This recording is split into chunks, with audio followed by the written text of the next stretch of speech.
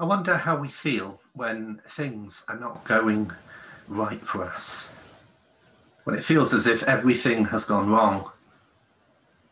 I wonder how we react to situations like that and what it makes us want to do. We're going to look at a story today of a man called Elijah who had that very experience. And this story from the Bible is going to help us as we think about how we can be strong people and how we can keep going, how we can be resilient when things are not going to plan. Let's watch this story together, and then we're going to explore it afterwards.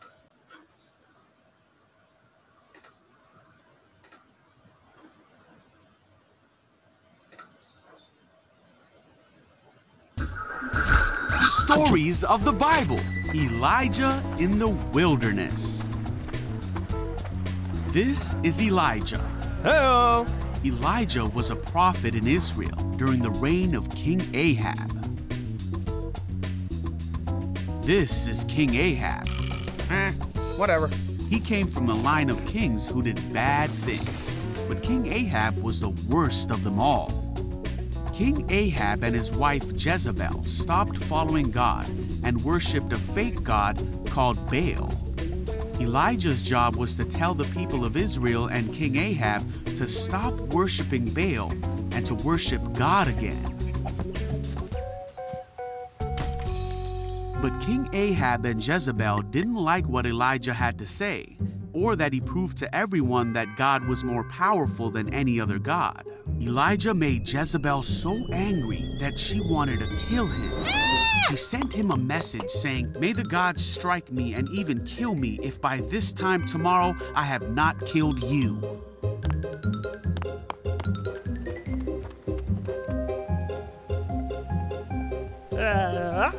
Elijah was terrified and ran away. He went to a town and he left his servant there. Go on. Then he went on alone into the wilderness. He sat down under a tree and prayed that he might die. He said, "I have had enough, Lord." Then he lay down and fell asleep. But as he was sleeping, an angel touched him and told him, What? "Get up and eat." He looked around, and there beside his head was some bread baked on hot stones and a jar of water.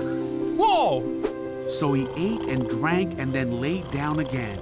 The angel of the Lord came again and touched him and again said, Oh. "Get up and eat some more, or the journey ahead will be too much for you." So he did, and it gave him the strength to get up and continue on his way to a place called Mount Sinai. Later, Elijah would do what God wanted him to and would tell the people of Israel to follow God again.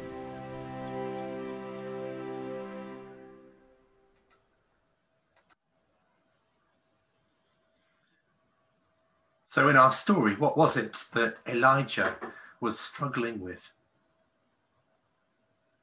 Have a look at this picture and see what you think is going on in the picture. There's a young boy at the front, and it looks like he's being unkind to the girl that's kneeling underneath him. And there are two girls in the background watching. I wonder how the girl on the ground might be feeling. Might she be angry? Might she be feeling sad? Might she be feeling powerless as she has to deal with this bullying that's happening? And the two girls in the background, maybe they're wondering what they can do to help.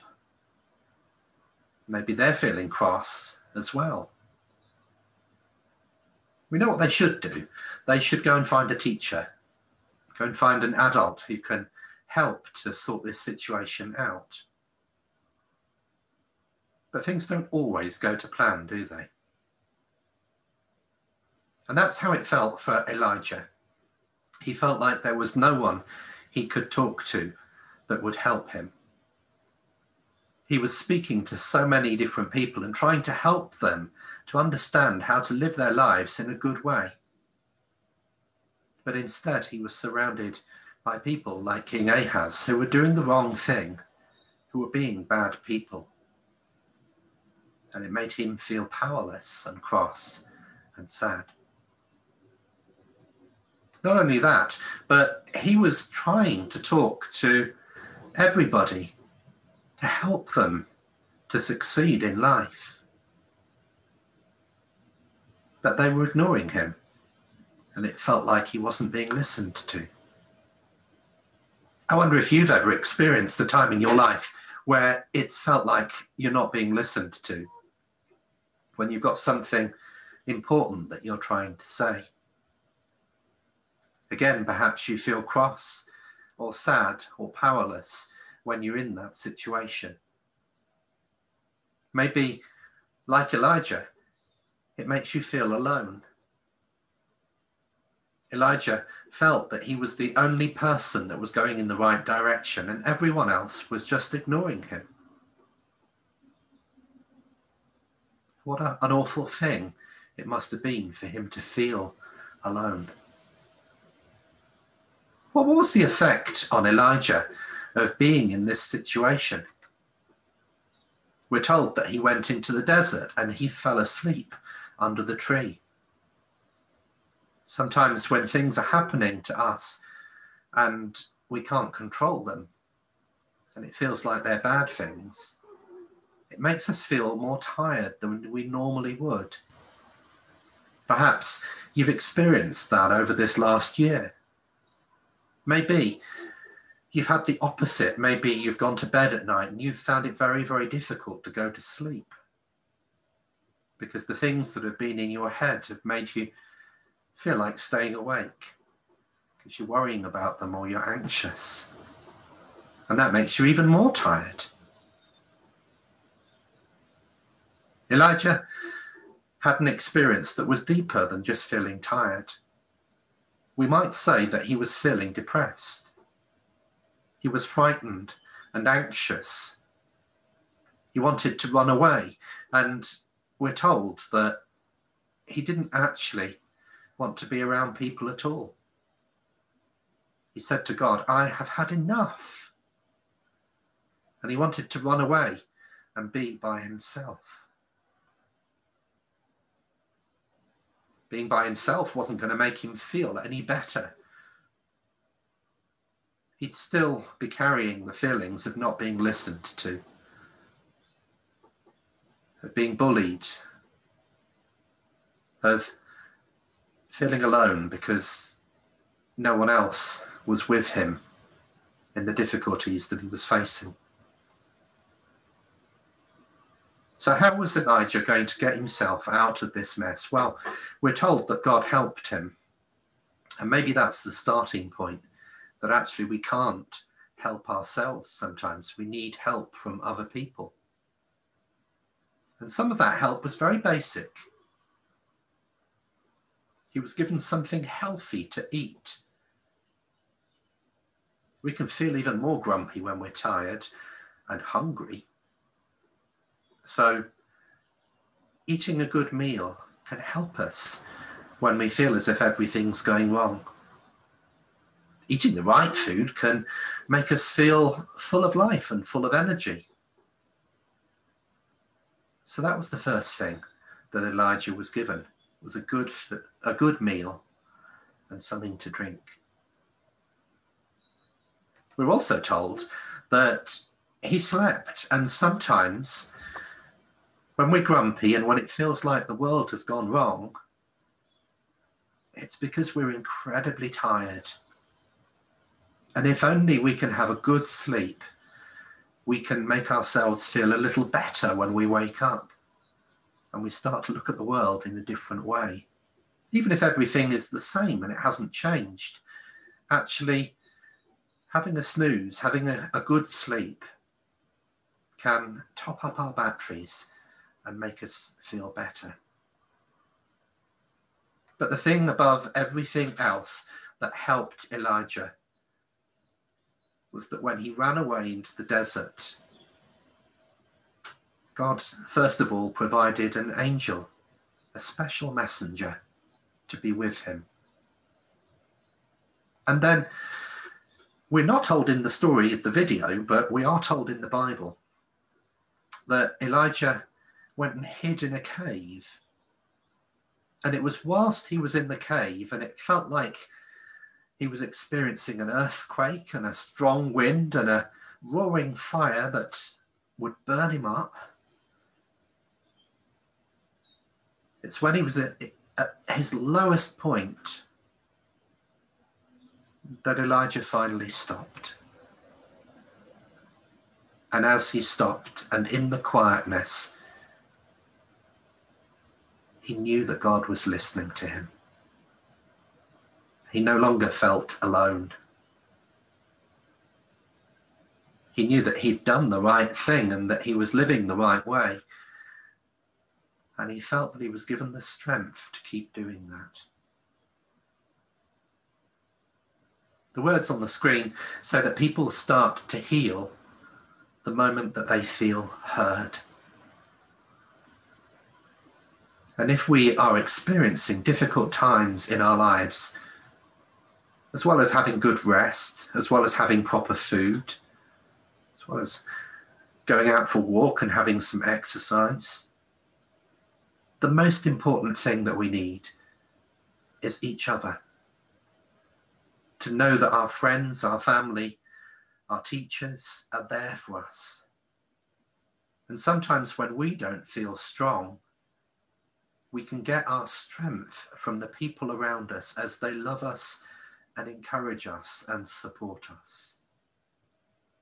Sometimes when we don't feel strong, when we feel as if we're going to break, it's the people around us that can reassure us that we've got the strength to carry on.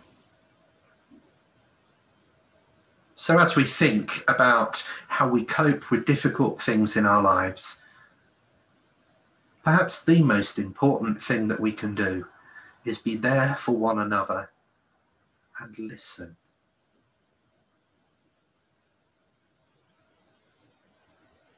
I'm going to have a song now that hopefully is nice and energetic, and maybe you'll even join in with the actions. And it reminds us that we can wake up and share how we feel with one another.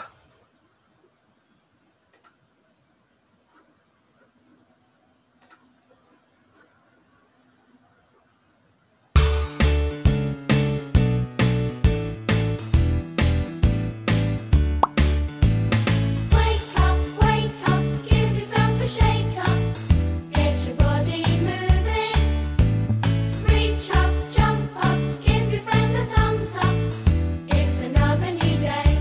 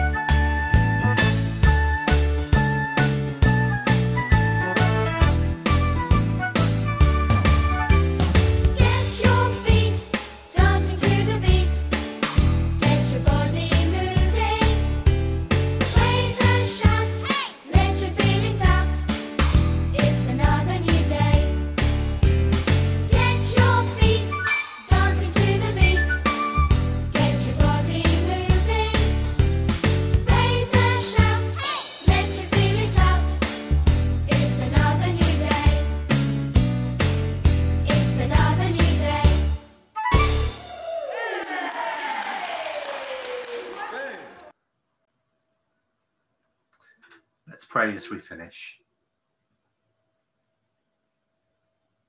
Lord God, in those times when we feel as if everything is going wrong and we need to find strength from somewhere else, would you help us to do the right things that will help us to recover? And would you surround us with good friends that can help us? But most of all, Lord, would you be there with us as well? Help us to know that you love us, that you have good plans for each and every one of us, and that you will make sure that we never break, because you will give us the strength and the people around that we need to help us. Amen.